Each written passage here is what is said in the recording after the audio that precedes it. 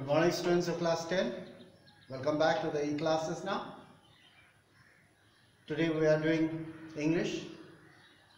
Lesson 9 from Supplementary Reader.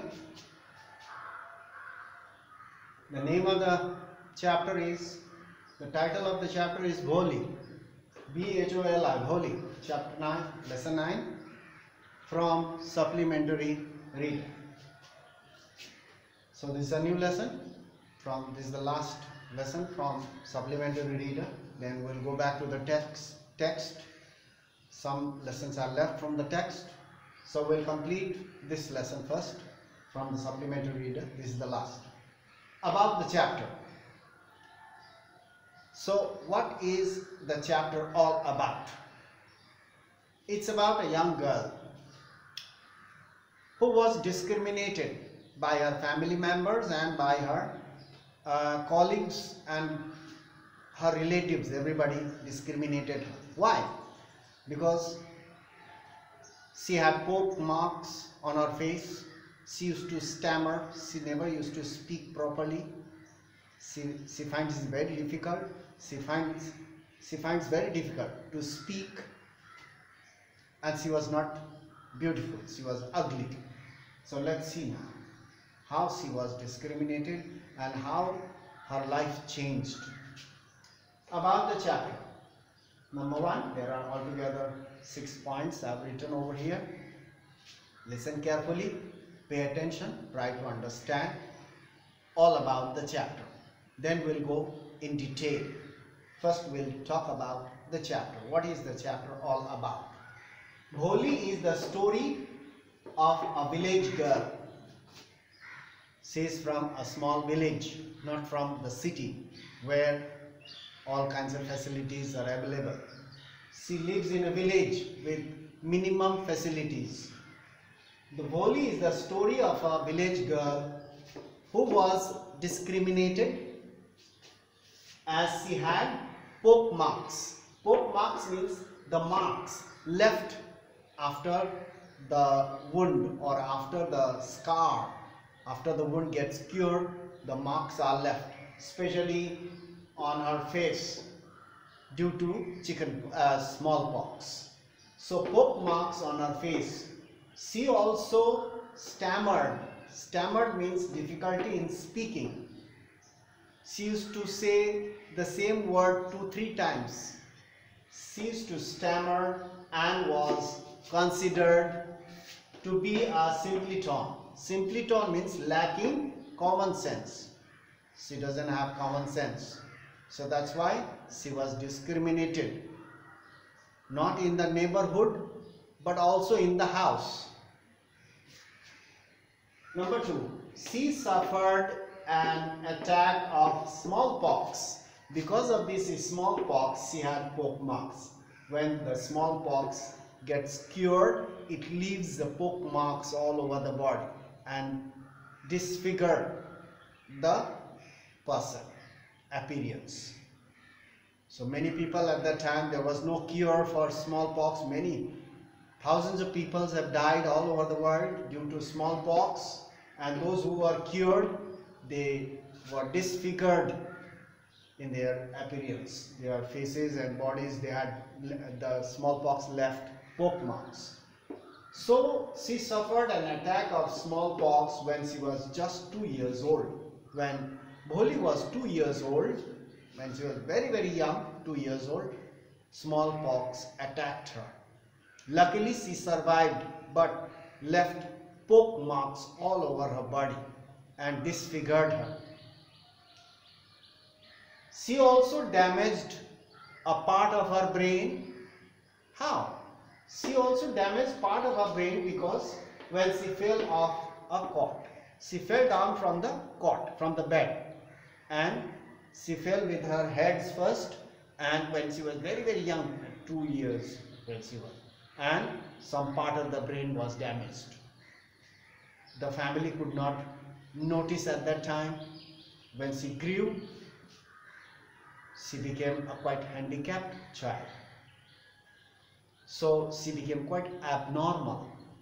We'll learn as we go through the chapter.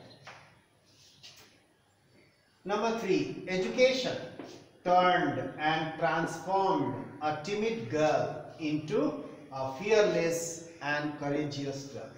You see how education has transformed this young girl, a timid girl, a simpleton, the girl lacking common sense, the girl who stammered too much, who had pock marks, who was discriminated in the family and by the neighbors and all her friends.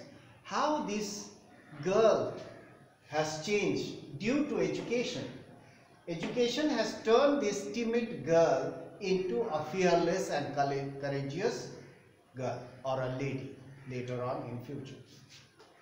First, she agreed to marry, according to the chapter. First, she agreed to marry an unequal match. Unequal match means quite old, aged person, just to maintain the honor of the family. To maintain the honor of the family, respect of the family in the society, she agreed to marry an unmatched person, an aged person who was also lame.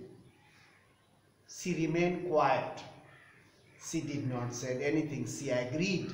But when the honor of the family was at stake means at danger, when the honor or when the respect of the family was in danger, when his father put his turban at the feet of the groom, she thought this is too much, and she showed the courage to protect the honor of the family and refused to marry a mean, greedy and a coward as her husband. She refused to marry.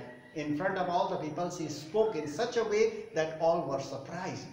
She used to stammer. How she is talking so beautifully now. And she is so courageous. How courageous. She spoke in front of all the people to protect the honor of the family, while her teacher was standing in the corner and looking and smiling. Nobody expected this girl to speak in such a way to protect the honor of the family. The teacher was smiling in the corner. She was also present in the ceremony. She was smiling, and she was smiling for her achievements because she made that girl a courageous and a fearless lady. She provided the education. She loved her so much. She taught her with love. So, number 6, lesson we learn from this chapter is education leads you the right way. Education will provide you the right direction, will provide you courage, will provide you everything, inner strength, courage, determination, everything. So education is just like the light that shows you the way, right way.